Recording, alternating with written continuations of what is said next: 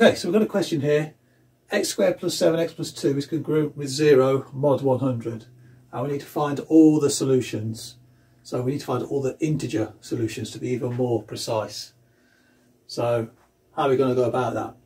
Well, modulus 100 is our first thing we need to be careful of here. We can't just go straight in, all guns blazing with modulus 100 and calculate and see what you get. We need to break this up into prime factorisation. So we know 100 is 2 squared plus 5 squared. That's our prime factors. So now what we need to do is we need to work in modulus 2 or modulus 5 and go through both. And then because they're squared, we then need to use something called Hensel's Lemma, where we lift the powers and then we're going to combine the two different prime factors and use something called the Chinese Remainder Theorem to get our results. Okay, so the easiest place to start is going to be with this 2. So let's first of all, let's start off modulus 2. Okay, x squared plus 7x plus 2. We can rewrite this modulus 2. Keep the x squared. We can keep subtracting 2's multiplied by some sort of integer. So that will then just give us x. So that's fully legit. And then this 2 we can disappear this from our equation because 2 modulus 2 is the same as 0. And then that's congruent with 0 mod 2. Okay, now we need to find our solutions for this. So what can we plug in here? Well, it's either 0 or 1 or both, or none. Well, if we plug in a 0, 0 plus 0 is 0. That's congruent with 0 modulus 2. So let's put a little line here. Modulus 2, we've got 0 as a solution. And don't forget we want all the solutions. So we need to add on 2 times n. So 2 would be a solution. So 2 squared is 4 plus 2 is 6. That is also correct. And so on for all n. So n is in the integers. And now what about 1? 1 squared is 1, plus 1 is 2. 2 is congruent with 0 mod 2. So 1 is also a correct answer. Okay, now we need to do something called Hensel's Lemma. Now the formula for this is as follows. So I'm going to call it H subscript I. So there's more than one input for this.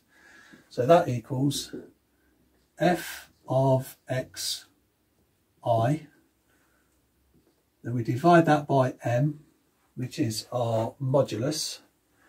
And then we're going to add that our derivative of xi multiplied by our n. And that's going to give us our solutions using Hensel's Lemma. Now the n's, I could give that a subscript I as well, because we're going to use that for this one and this one. So this is the first one, this could be the second one, so I is 1, I is 2. Okay, so we're going to work out some calculations first. So we need f of x1. So let's look at x1 and let that equal 0 plus 2n. So for this calculation here, we use the least residues. So i.e. we don't need the 2n. So now we can take this 2n off for now, just for these calculations. Then we need our m. M is our modulus. Well, modulus is 2. We need our derivative of f with respect to xi. So the derivative of this, so I'm going to write this here now. So f prime of x, so we've got 2x plus 7. This will disappear. So that's 2x plus 7. And then our n is our number here. So we don't know what n is, we need to find our n. Okay, now let's work out what f of x1 is. So f of x1, plug in 0, 0 plus 0 plus 2.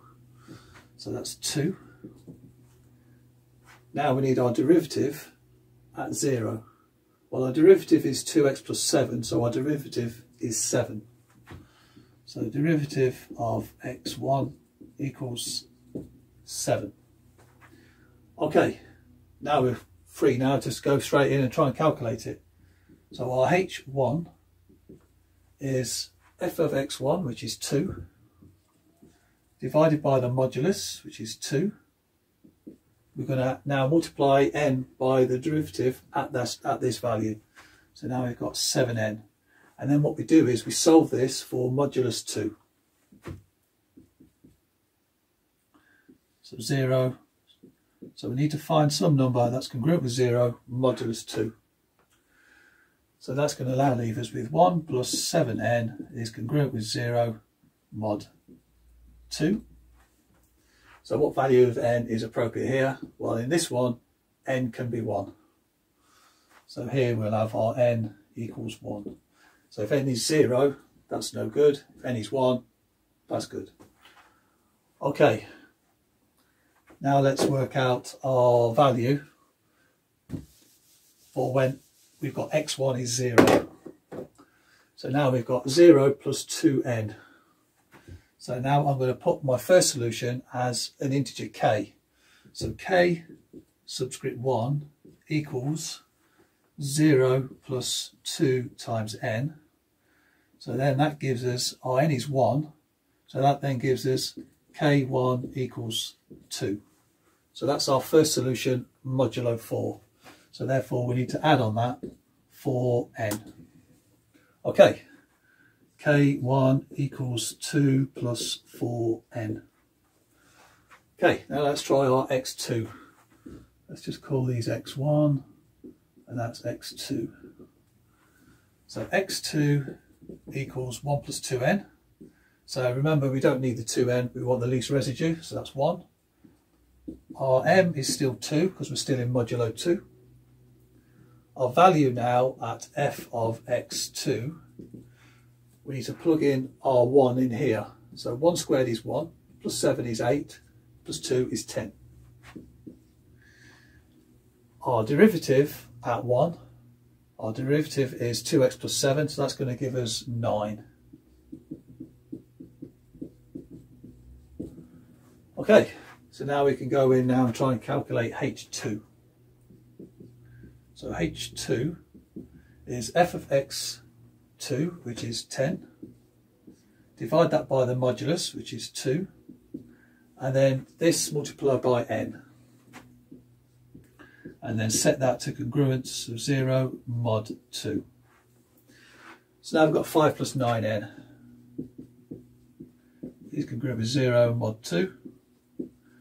So here, n is 0, that's not going to work. If n is 1, we've got 5 plus 9 is 14. That's going to be congruent with 0, mod 2. So here our n is 1. So for this one, our n equals 1. Okay, now our value here for x2 is 1 plus 2n. So therefore I'm going to assign my variable k2 as 1 plus 2n, which is going to lead me to 1 plus 2 times 1, which equals 3. So as we're working in modulo 4 for this solution, k2 equals 3 plus 4n. So if we put in this modulo 4, we'll get 2 or 3 is correct solution. So let's just try the 2 for a start.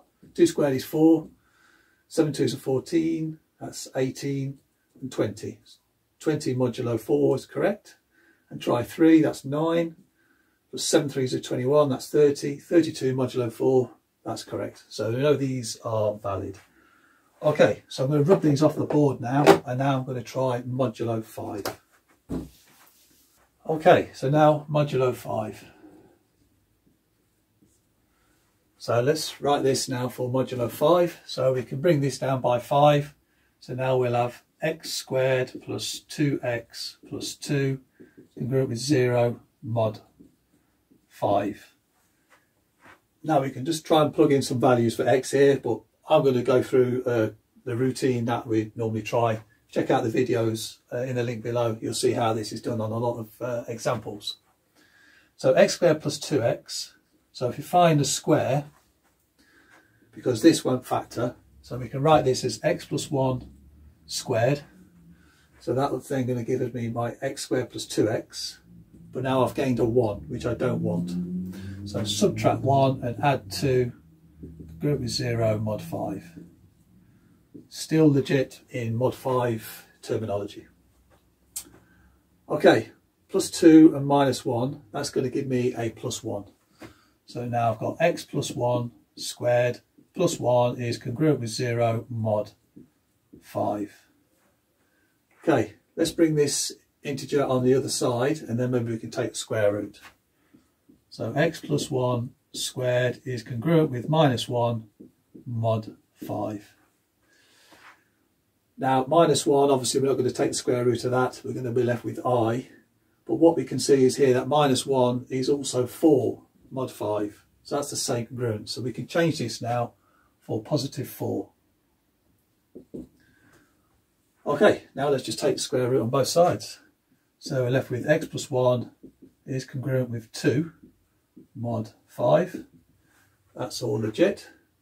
Subtract 1 of both. So x is congruent now with 1 mod 5. Now here, we made a simple mistake here. We should have put plus or minus 2. So let's just go back one step and let's just get this correct. So x plus 1 is congruent with plus or minus 2 mod 5. Because minus 2 squared will still give us 4.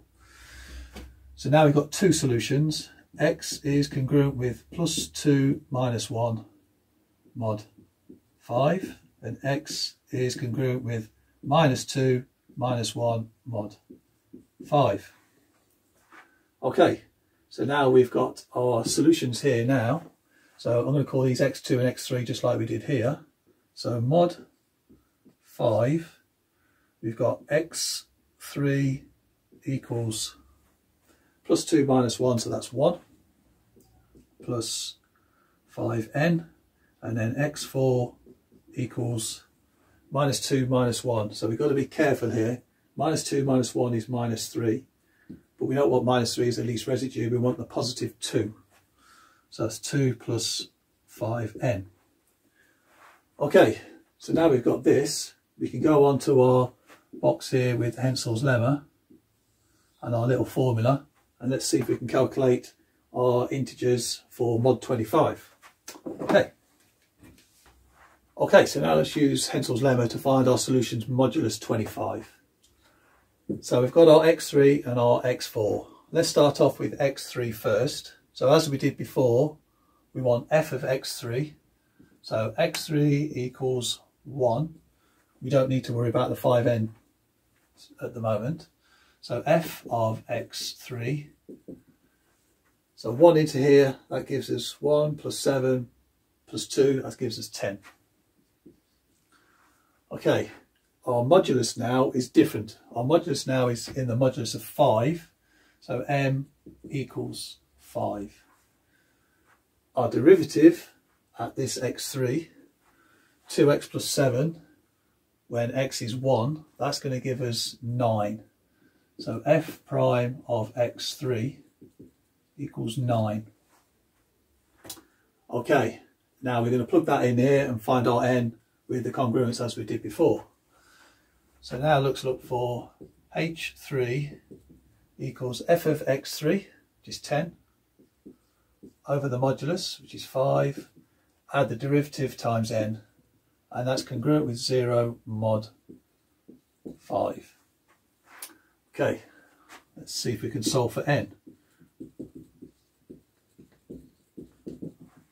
Okay, what value of n can we plug in here? Well, 2 9s are 18, plus 2 is 20, 20 is congruent with 0 mod 5, so here we've got n equals 2.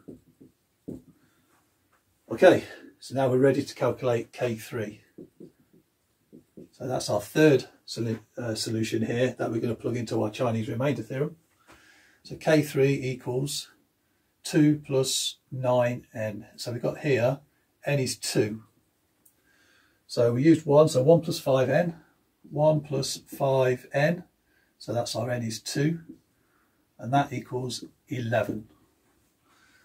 So now we've got 11 plus 25n as our K3.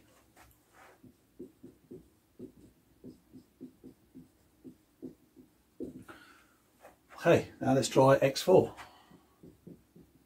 So that equals 2, that's our least residue. Our modulus is still 5.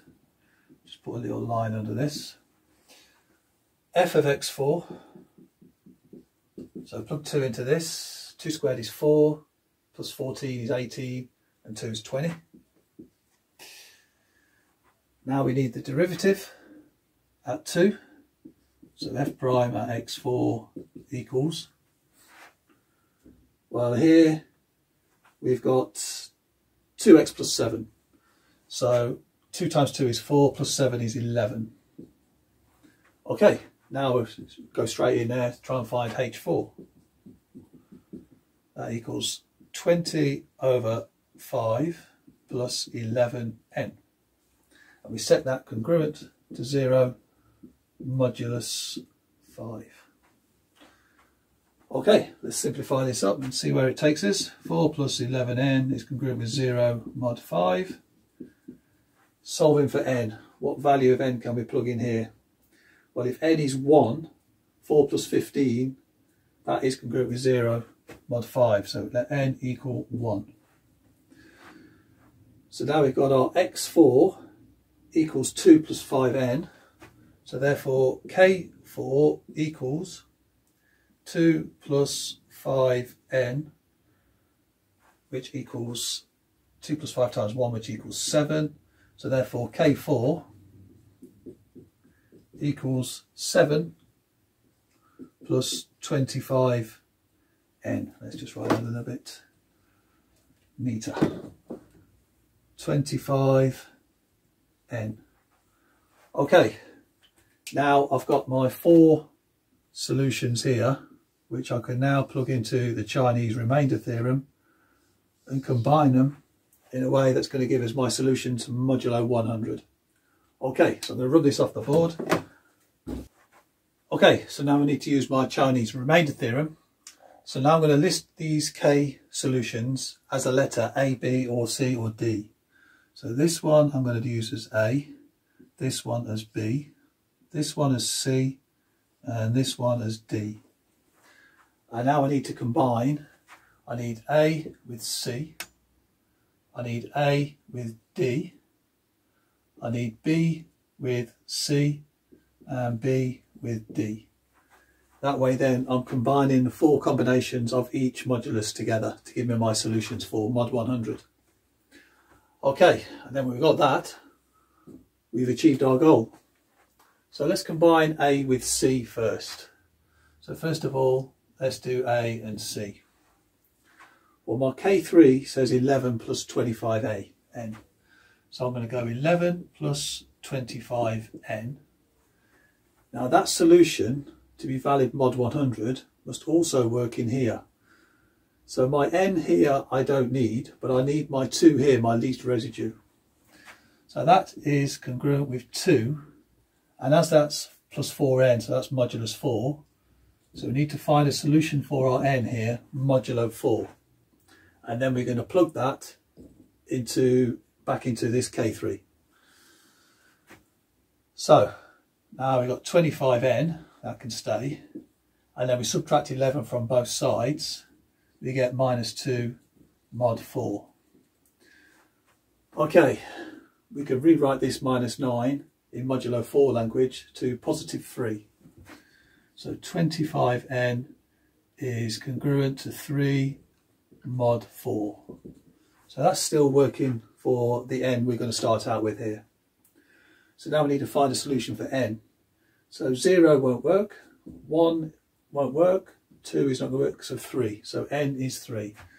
So n equals 3 plus 4. And then I won't use n because I already got it here. I'm going to choose a different variable. We can use t. T will be fine. Okay, so now I can plug that into here. So we've got K3 equals 11 plus 25n. Well, n is 3 plus 4t. So now we can just try and solve this now for t. So we've got 11 plus 25 times 3 is 75. 25 times 4 gives us 100. And that's multiplied by t. So now we've got 86 plus 100t. So that's going to be our first solution. So I can call that, let's call that y1.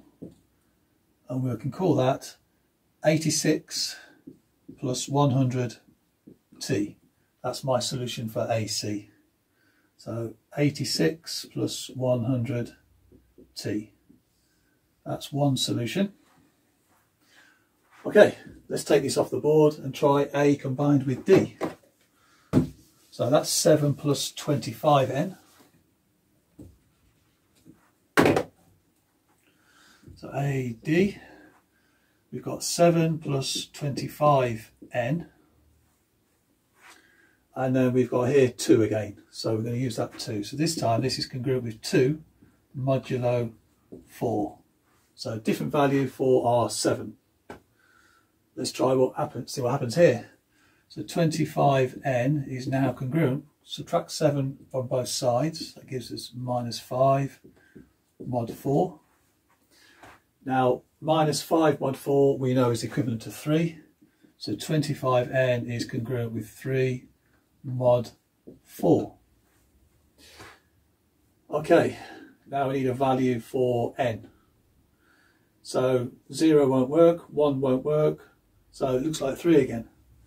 So here we've got our n equals 3. Okay, let's plug that in to our equation here. Not to forget to write R4, sorry, 4t. Okay, so back into our K4. So we've now got 7 plus 25 times n, which is 3 plus 4t. That's our K4. And then that, we need to solve that. So 7 plus 25 times 3, that's 7 plus 75 plus 100t. So then we've got 82 plus 100t. Okay, so that becomes our y2. So let's put that in here. 82 plus 100t. So that's our second integer solution. Right, now let's start using B with C and D. B with C. So now we've got 11 plus 25n.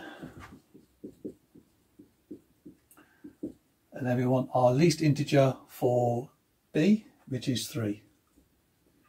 And that's mod 4. Okay, let's plug that in, let's see what we get. So 11 plus 25n, so that's only give us 25n is congruent. Subtract 11 from both sides, that's minus 8 mod 4.